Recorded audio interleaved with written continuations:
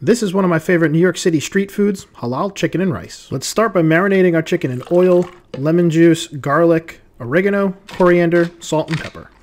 We're going to blend this all up, and then in our Avid Armor Chamber vacuum sealer, we're going to add our boneless chicken thighs and marinade. The vacuum seal will help drive that marinade deep into the meat, and we're going to put this in the fridge for about 2 to 4 hours. We're going to fire up the Nomad with some jealous double charcoal. We're going to grill our chicken over direct coals, flipping every couple minutes until the internal temp is 165. While the chicken rests, we're going to make our white garlic sauce using yogurt, extra virgin olive oil, garlic, lemon juice, salt, and pepper. Blend this sauce till it's nice and smooth, and let's start plating. Over a bed of rice, we're going to add some shredded lettuce, a Mediterranean salad, our chopped chicken, and our white garlic sauce. You can find this full recipe in the description below.